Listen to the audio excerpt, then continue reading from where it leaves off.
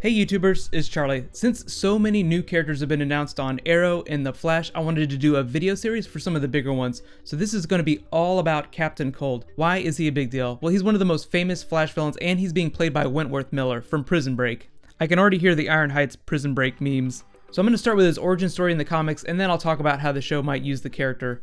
If you're finding me for the first time, I do Flash and Arrow videos every week. Be sure to subscribe to get everything. It's going to be a really exciting season. And real quick heads up too, if you have seen the first episode, please use spoiler tags in the comments because most people still have not seen it yet. So Captain Cold's real name is Leonard Snart, so whenever the show introduces him, that's who we're going to see first. Eventually over time he's going to turn into Captain Cold, probably in that same episode he debuts in. They're not waiting before giving us those big supervillains. I know you guys are really happy about that. Less waiting means more smashing time. So they've changed his origin story in the comics a couple times, but here's the original one. His first appearance was in 1957. He was created by Carmine Infantino. He's the same person that created The Flash, so no surprise that he created one of The Flash's best villains, too. Originally, the character would pull regular heists trying to steal money using cold guns to freeze things, mostly to get women to like him. Remember, this is a long time ago. This is like in the 1950s. Eventually, he learned about a really big score, so he teamed up with some other supervillains. That included his sister, Golden Glider, the Trickster, and Heatwave. They eventually were thwarted by Barry Allen, who had teamed up with Jay Garrick, who had come out of retirement. That was basically the beginning of the Rogues, a group of Flash villains that banded together just because they weren't strong enough on their own to fight the Flash. They're like the Bad News Bears of villain teams. Think of the Crime Syndicate as like the Yankees, World Series champs of evil. The Rogues are usually the guys that get their asses handed to them every week, so most of the time in the comics they were used for comedy. So eventually in the comics, his backstory was changed a little bit, especially whenever Geoff Johns took over The Flash. They made his sister a much bigger part of his backstory. Like he was a criminal because he needed money to take care of his sister, just to make the character more sympathetic. He's not a villain because he's straight up evil. He's a villain of circumstance, which is probably how the TV show is going to treat him.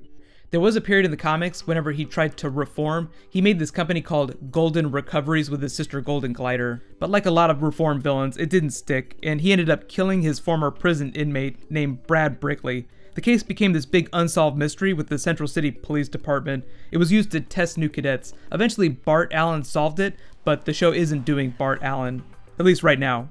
Right now on the show, the big unsolved mystery is Barry's mother's murder. Before Geoff Johns and DC Comics did their whole New 52 reboot, Captain Cold and the Rogues even went on to kill Bart Allen.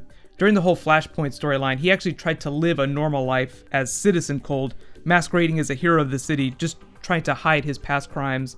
He even had this weird relationship with Iris West. It was like a Godfather situation where he tried to go legit and then the other rogues got pissed. They ended up kidnapping his sister and revenge murdering her. So he went on to kill them, and then Iris West turned on him. So the general theme is that whenever Captain Cold tries to go legit, things do not go well. Like, he's not allowed to be legit in the DC universe. After the New 52 reboot, all the rogues, including Captain Cold, were given real-life superpowers as part of a freak accident with Star Labs. So essentially now he doesn't need his cold guns to freeze stuff anymore, and obviously that's the way the show's going to do it too. In case you never read any of the old Flash comics or the new ones, whenever DC did the big New 52 reboot, they basically wiped all the old stuff from continuity. So whenever you meet the new Captain Cold, you're essentially meeting him for the first time. So whenever we see him on the show, we're probably going to be seeing the New 52 version, although Geoff Johns and the other writers are really good about including Easter eggs from the classic comics. If you want to read some really cool, quote-unquote, Captain Cold stories, you should just check out Geoff Johns' Flash Omnibus. There are 3 different volumes, and they're all awesome. He actually goes to a lot of comic book conventions, and he's really nice to his fans, so you might be able to get Geoff Johns to sign one of those if you give it to him. On the show, Wentworth Miller is going to debut as Leonard Snart in episode 4. That's also the same episode Felicity is guest starring in from Arrow. The title of the episode is Oracle, so as much as it's an introduction to Captain Cold, I think it's going to be more of a Felicity episode. I know comic book fans went a little nuts when they heard that title too. Oracle is the name Barbara Gordon takes whenever she forms the Birds of Prey group. Arrow did a Birds of Prey episode last year, and they're going to do it again this year. And yes, Felicity will be the Oracle of the team, with Huntress and Black Canary. I know Black Canary technically left at the end of last season, but she's back in season 3 for 3 episodes. If she leaves the show before they do a Birds of Prey episode, they might just substitute Katana for Black Canary in the group. The Captain Cold episode on The Flash, that's not going to be a Birds of Prey story or anything, but it will explain how the show's going to treat his character. Because the particle accelerator explosion is the MacGuffin, you know, the thing that creates all the metahumans, it's likely that Wentworth Miller will be a normal person in a bad situation who just figures superpowers are the answers to all his problems. I'm hoping that he's in a situation where he's trying to help his sister and then Shazam, he just gets powers and things go horribly, horribly wrong. Like he has a really bad run-in with the Flash. There has to be a reason for Captain Cold to hate him, to hate Barry Allen, a reason for him to form the Rogues. On the show, nobody knows the Flash exists, like he's just debuting now. So they'll have to have that first run-in, and Barry's gonna have to do something that will make Wentworth Miller hate him. Think of it as like the Batman problem. Batman is a force of nature in Gotham. He's all about justice, but because he's so aggressive, he causes a lot of collateral damage and forces criminals to up their game. Thus, super weirdos start crawling out of the woodwork. So he basically creates as many villains as he puts away in Arkham. The same is going to be true for Barry Allen on The Flash. For every rogue that he puts away in Iron Heights, 2 more are going to rise up in their place. Oh wait, that's the wrong show. Hail Hydra. Just to clarify, Iron Heights is like the Flash's version of Arkham, and think about Wentworth Miller Prison Break in this meta kind of way.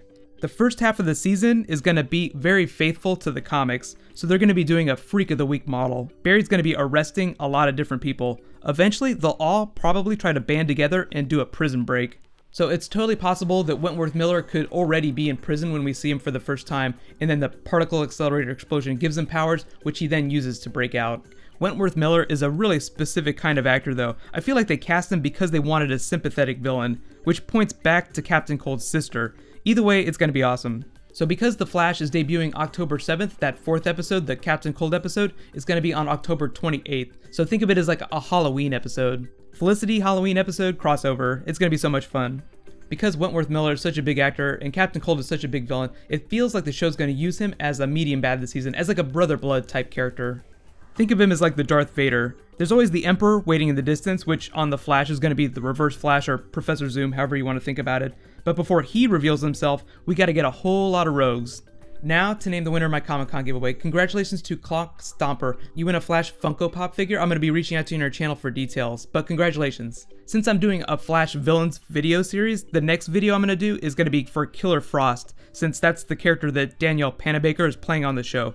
Be sure to subscribe to get that. I'm also working on the same type of video series for Arrow, so my video tonight is going to be an Arrow video. But right now, click here to get my review of the pilot episode of The Flash, and click here to learn all about Robbie Amell's Firestorm character. Thank you so much for watching. I'll see you guys tonight. High fives.